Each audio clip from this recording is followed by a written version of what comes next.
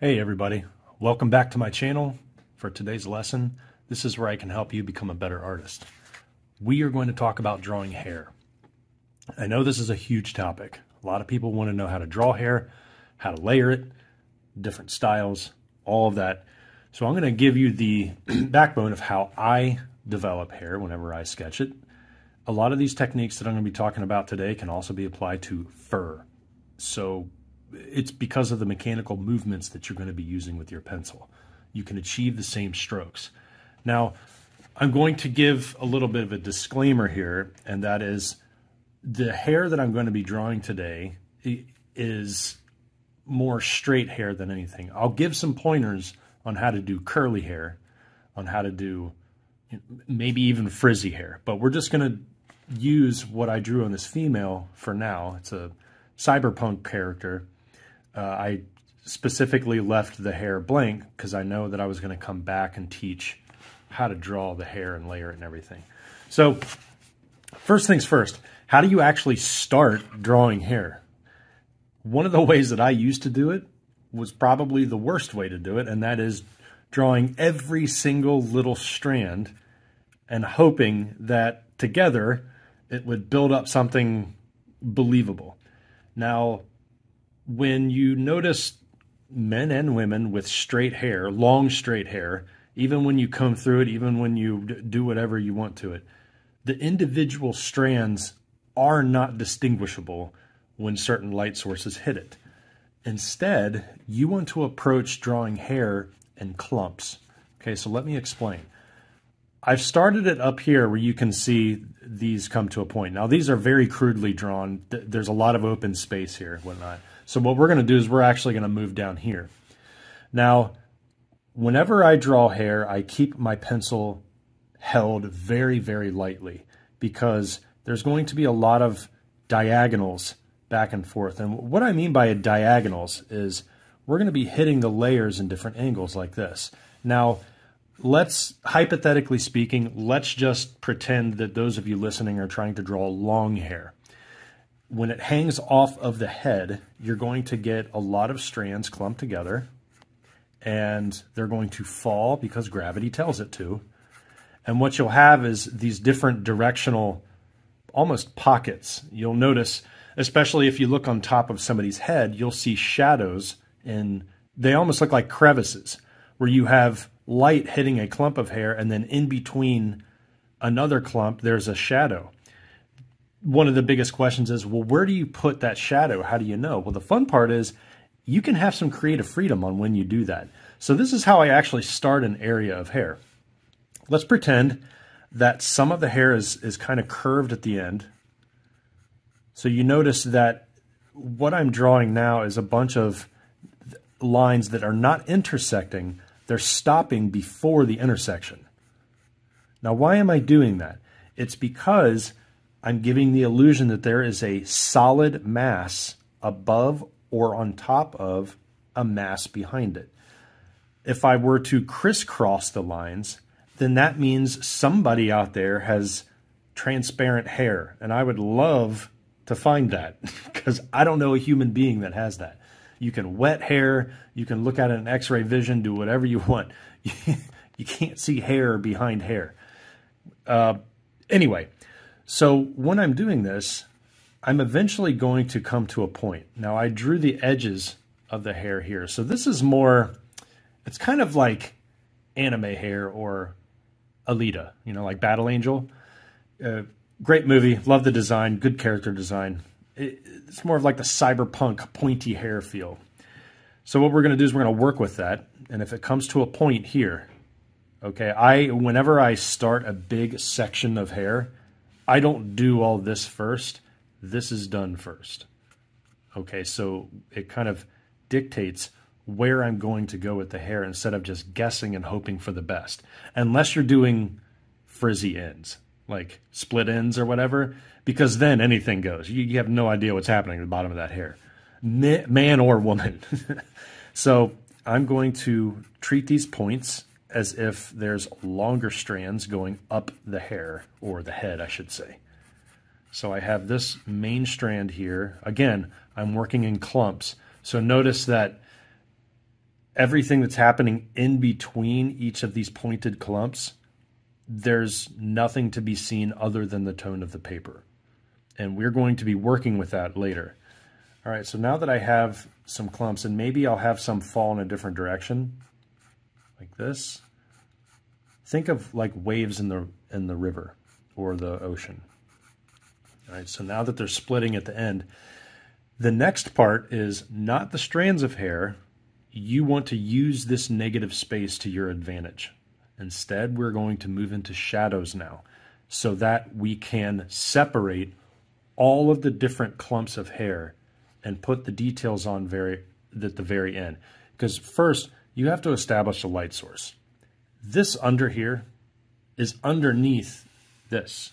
Okay, so if the light, no matter where the light's coming from, I mean, her face is not lit from above. It's lit from this direction. Oh, sorry, it's not on the screen. Okay, so the light's going this way, but kind of in front of us. That's why you see this cast shadow across the forehead, some of her eye sockets covered. Okay, and she's got this pretty nice highlight right here on the forehead, and then you got your core shadow running down the face. So we're going to treat it as if all of this is in shadow, and maybe down here you're going to see some light hitting the very ends of it. It's not going to be as strong down here because it's further away from the light source. Okay, so in that case, I'm just going to pick some canyons. I'm just going to call them canyons. And I'm going to darken it just a little bit. Those of you that are brand new to my channel, thanks for tuning in. You know, this is where I specialize in creature design, but I also have been drawing all my life, and I try to give as many drawing lessons as I can to help you guys on your artistic journey. All right, so notice how when I'm doing this, I'm trying to imagine where pockets of shadows would exist, okay? Because these strands are opening up, so it's darker in between where they're touching, and then all of a sudden it opens up and it's going to be less dark. The shadow is dissipating. Okay, now all of this is under shadow, but I'm getting all of the foundation and the details in first because the shadow is the very last thing you put down, period. You don't put the cast shadow down and then detail on top of it. You can, but it's easier if you get your details in first, because then you just slowly start to layer the shadows on. Like with this in the face, I put the core shadow and the shadows down first because I wasn't sure if I wanted to put the, you know, like the robotic sectional lines in there, and I eventually did. But this way, you'll get all the strands of hair and you don't have to worry about going back. There we go. Now, here's another fun thing about hair. If you have just laying hair and it's coming down the head, or if it's slightly blowing in the breeze, you're going to have the ends of it being blown differently because it weighs different, okay? So for example, here, maybe I'll draw in a point where the hair is kind of split at the end of it, and it's blowing this direction. Okay, and then maybe this one kind of comes down and touches this one. This one's being blown up even more. So now you're starting to see the layered effect. If this comes up, then I'm going to need some shadows inside here.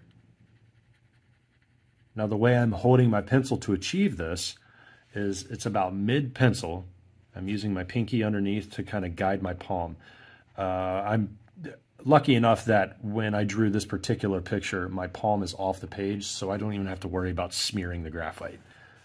And if you're new to this channel again, I also go over my artwork with black Prismacolor because the wax from the black Prismacolor mixed in with the graphite helps keep the graphite down. Now, over time, you open and close, open and close, open and close, and you move your sketchbook around, yes, you're going to get some kind of graphite that's going to stick to the other side of the page. That's inevitable, but this will at least help it. I don't like using Fix Stiff because it's like if you want to go back and correct something, you can't. Fix Stiff is awesome for charcoal. I mean, oh yeah, you definitely need it for charcoal. But for graphite, you don't need it. Okay, so now that I have that, it looks like this big section right here is going to be more prominent than what's behind it. So what I'll do is I'll just try to keep that first section of hair all on top, and I'm just going to lightly put in some shadows where I feel it needs to be, so that this hair looks like it's on top of that hair. So you can already start to see the layering effect, and I have done nothing in between these areas. It's tempting to want to do every single little strand. It is. I mean, I did it for years until I figured out that was probably the worst thing to do. Unless you're doing some kind of character where it's a synthetic type of fur or hair, then yes, by all means, you can do every single strand. Okay. Now, this way, what I like doing is I like taking my pencil and I like doing swooping motions. I gave this in a previous lesson with drawing fur. Okay, and that is, if I want big sections to look like it's growing in different directions, I'll kind of fan out the hair like this. Now, the very first lines that I'm putting down, these big ones, those are going to be the start of larger clumps of hair. Okay, so like this one up here, I'm going to add another point to it. But I don't want to keep everything the exact same. You don't want to be monotonous with your hair. Part of the beauty of drawing fur and hair and feathers even is that there's a lot of controlled chaos going on. Just look in nature. I mean, just look at animals and look at birds and even humans. You'll see that there's a lot of chaos, but it's all controlled because it's either going in the same direction. It's all being hit by the same light source. So it's kind of nice.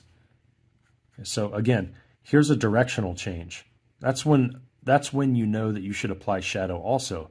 When two different sections are meeting each other, you can darken the point. So for example, you see here, there's like a crisscross. So I'm going to darken that, and I'm going to fade my pencil stroke out. And then here's another crisscross. I'm going to fade it out. And now underneath here, I can put a shadow in. Now, what does that do? Those of you watching right now, it automatically made these two sections pop off on top of what this is. Now you're starting to see the awesomeness of layering without having to do much. It's great. It's just patience. Now, again, we don't want all of these to look the same. Okay, so let's have some fun here. Let's curl some out like this. Maybe put some in different directions, and we need some love down here. So I don't know if she takes care of her hair. Who knows? Maybe she's completely fake. I don't know. Okay, now I'm starting to just lightly put in some strands of hair where I think they can exist together. This, and you'll notice that when I drew this hair up here, it's coming to a point. Okay, so I think what I'm going to do is I'm going to keep this hair different than this one. Maybe she's styling it differently, because like the side of her head, obviously it's bald with a metal plate or plastic or whatever the cyborg's made of. So maybe she's shaved, or just maybe this is a all different material. Maybe it's plastic. I don't know. Because like up here, I can put in very long strands and not crisscross them, but have them meet at the very end, like this. So look how cool that is. All right, and then these 2 points. Let's get creative with it. We're gonna see this coming over. Okay, so maybe it comes all the way over to that. And then underneath here, some other strands, so that's going to be darker. Maybe there's like a split end right there, and then maybe this comes out. Now you're going to start to see that controlled chaos, and it's really cool because it makes the hair seem alive. Even when you look at anime hair, it doesn't matter what you watch. I mean, I remember Ninja Scroll way back in the mid-90s. That was my favorite anime ever, man, with Jubei Kibagami. He's just like an awesome ninja. His hair was kind of curly, and there were some characters in there with straight hair, some with like shaved heads. It was really cool. And you have to look at how the hair touches each other, or the strands. Oh, I think, you know what? I think my phone is moving. Hold on a second. Guys, I apologize for that. I promise I'm getting a camera. Thanks for sticking with me this long. There we go. So I'm just going to have some fun. I might actually darken the bottom of this and move it up some. There we go, like darken the end of that hair. So what I'm doing is I'm taking my pencil and I'm flicking up the strands of hair. Just the ends, and I'm ending right around the midway point of the big cluster, so that it kind of makes you guess on what's happening right there. Remember, less is more, the cliche saying? Well, it's actually true. Less is more. Now, if you want to draw curly hair, here's what I suggest. So let's do a whole new section down here. Watch this. I'm going to choose directions that I want to put the big curls, and then I'm going to make it look as if they exist together, not tied together, but almost like a rope. Like this, and I'm going to draw the ends of it. Look how light I'm making everything. This is very suggestive. It's very gestural, and you can always build on top of it. So the three things to think about whenever you're doing hair is light source number one. All right. When you look at this big clump of hair right here, I'm sorry, I shouldn't say clump. When you look at these strands of hair that are clumped together, which one do you feel is on top of everything else? Okay, it's probably this one. This one is going to get the strongest treatment of light. Okay, and then you just layer it down. So if it's lit directly from above, okay, so there's going to be a light source right here. There's going to be cast shadow along all this hair under here, and then this one comes out. So this is going to get a light source, but it's going to be dissipated versus this one as you move down the picture. So this is why, now you're starting to see why I move in sections versus trying to draw the whole dang thing. And that was something that took me years to learn when I was obsessed with details. And that is, I wanted to see everything like at first. All the scales, all the wrinkles, hair, fangs, spikes, eyes, claws, everything. And then I realized that I was putting details on something that was not designed properly. And when you put more details on things that are not designed properly, you actually start showing off imperfections of what you didn't design correctly. Always remember that. Patience is a virtue. That's another cliche thing. But with art, 100%. With Bartholomew's head, okay, this entire head took me 12 hours to do. I did not do it in one sitting. You have to do the same thing with hair if you want to get this much detail in it. It just depends on what you want to draw, okay? If you want to become an illustrator, if you want to be a concept artist for games or film, hair is just as important as awesome eyes, awesome lips, armor, etc. And the same thing with environment art.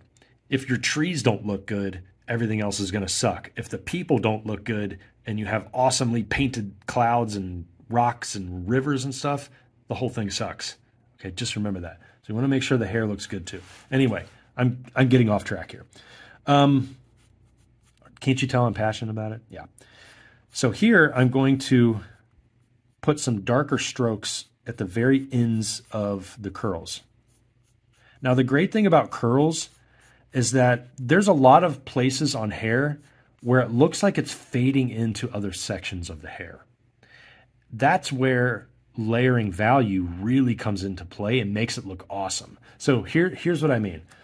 Now that I have a very, very rough outline of the curls, I'm going to take my pencil, I'm going to do my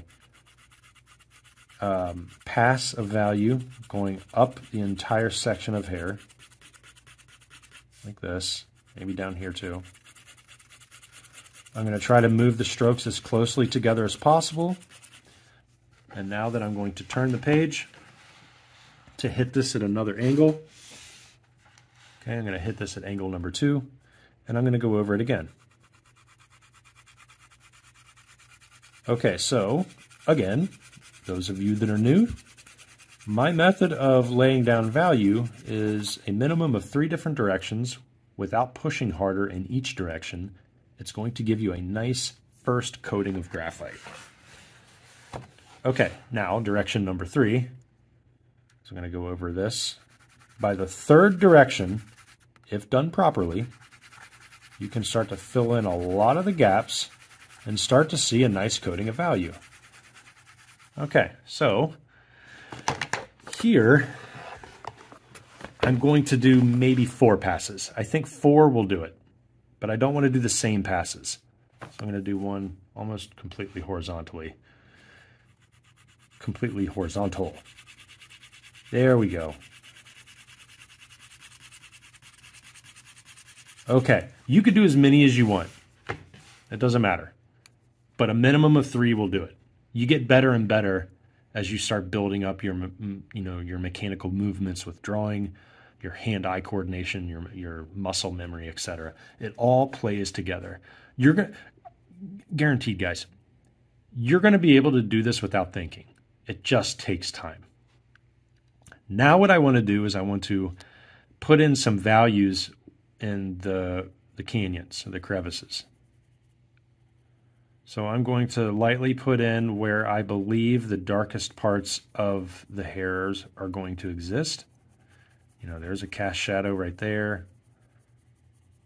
Notice how I'm not getting very dark with this still. I don't need to. I'm just splitting certain strands where I feel it's going to look cool and give it some dynamic energy. So maybe at the ends here, I'll just kind of make these play off each other but go in different directions. You want to put those curls in too. So what I mean by curls, like this way, make it look like the hair is curling. It doesn't have to be like this. It doesn't have to be a little corkscrew. You can. I mean, maybe your character permed her hair or his hair, but you don't have to do that. Again, you just want to give it like a little natural curl. By the way, those of you listening, this isn't going to be the only lesson for hair. This is just bare bones, how to start. We're going to be getting into some pretty advanced stuff in future lessons, especially with spiky hair. What does hair look like when it touches the skin? How to shade that part? What do the hair roots look like for buzz cuts versus, long fine hair? I mean, there's so much stuff that we're going to do.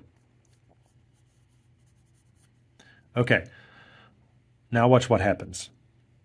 All of these little areas where it looks like the places of the hair are clumped together, I'm going to push harder in areas where the least amount of light is touching.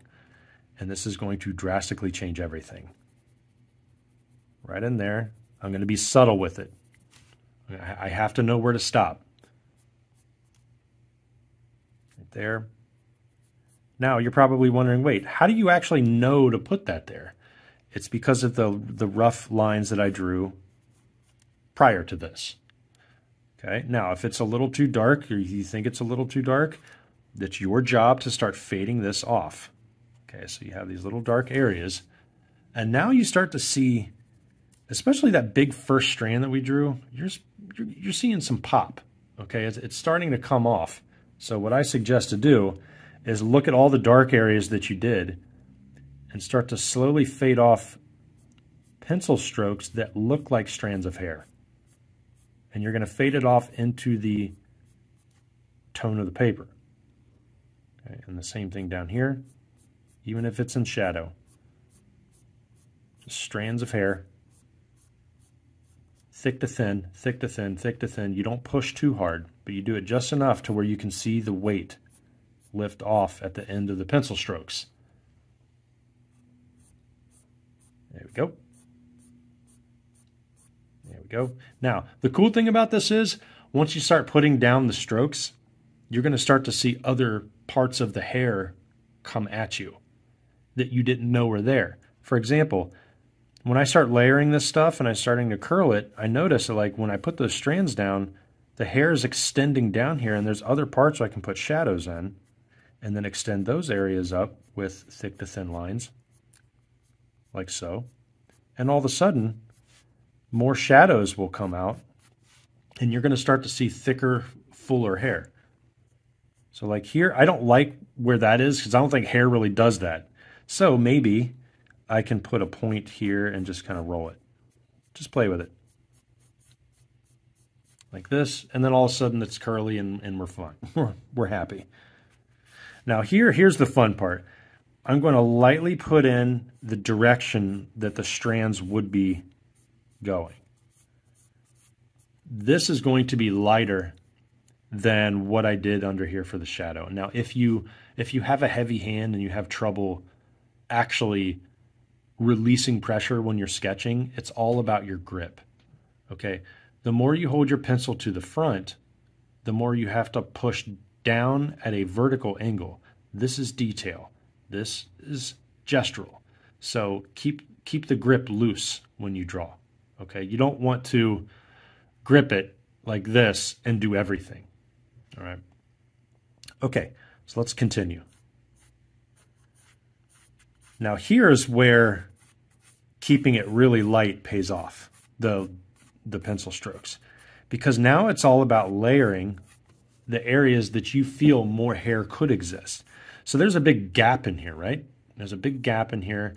So that probably means that I could get darker where the cast shadow probably is going to live. And like under here I saw a new spot that I didn't before. So I'm just going to darken that. And I'm just going to fade some of these strokes off, or these strands off, into other parts of the hair. All right. Now we're starting to see a layer of hair happen. So you could imagine doing the same thing with straight hair like this. It's just in a different direction. So for example, there's some big strands right here that exist. So I'm going to get dark. And I'm going to fade that off. But I don't have to curl it. I'm just going to release the pressure. Look how far away my hand is compared to the sketchbook. Okay. Now my hand is tilted to the side. I could probably go back a little bit. I'm just going to find these little areas where I believe pockets of shadows are existing. Very, very lightly, and then push, release the pressure. Maybe under here too. Okay, now you can start to see that really cool effect. And also, this is where you have permission to do randomized shadows. It's kind of like if you're going to draw somebody's mouth or a creature's mouth and you have teeth and you want to know, well, where do I put the shadows in between each tooth to show the inside of the mouth? You can guess that. Everybody's mouth is different. Just smile in the mirror and look at your teeth. Wherever the shadows appear is different than the 8 billion people on this planet. Okay, it's very unique. So like here, I'm going to put one because I want to. And I'm going to fade that off. Here, I'm just going to pick a random spot, and then I'm just going to fade that off in both directions. Like this. Because I don't want a lot of light to get in that particular spot. And then I can start layering some shadows here. Now, why is that going there? Because of this strand of hair. So you can start to see the layering effect. Okay, so what I showed you down here for the curls, the same thing could be said about like the frizzy ends or the frayed ends.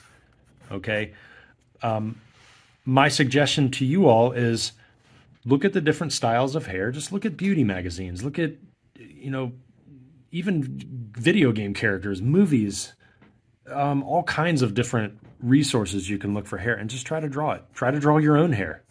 If you're bald, like me, or you have like an extremely low buzz cut, then you could probably practice with beards, because it's essentially the same thing. Even though beards are a little curlier, it's still hair that's together. All right. If you like today's lesson, I encourage you to like and subscribe, and especially comment below. I love reading you guys' comments. I try to answer every single one. It's getting a little harder. Like I'm blessed that the channel's taken off the way it is, but I try to answer everybody. And there's only so much time in the day that I can do that. But yeah, so I always liked hearing suggestions about the lessons that I could do next. So I have a lot to teach and a lot that I want to show you guys. Thanks again for tuning in, everybody. I had a blast doing this, and I will see you all soon. Later.